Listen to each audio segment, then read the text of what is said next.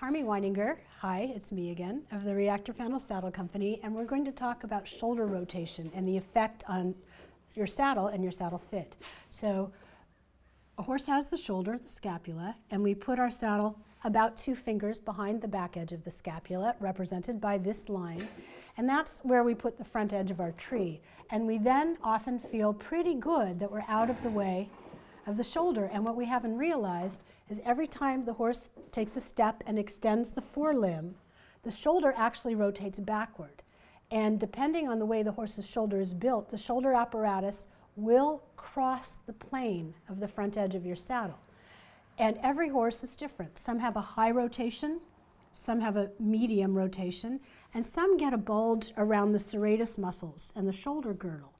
So understanding where your horse bulges is critical to understanding where your saddle has to have an open pocket to provide shoulder freedom for your horse. We've got the scapula marked, and we've got the front edge of the saddle tree, and thinking that we're 2 fingers behind the scapula, we think we're out of the way of the shoulder, but let's look at what happens when the horse actually takes a step.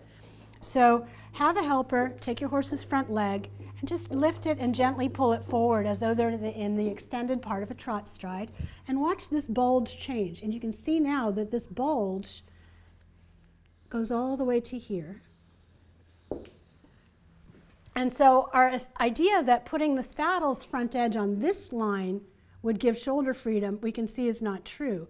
We either have to put the saddle's front edge on this line, which is ridiculously far back, or we have to ensure that we fit this part of the saddle with enough openness to allow the shoulder to rotate back past the front plane of the front edge of the saddle.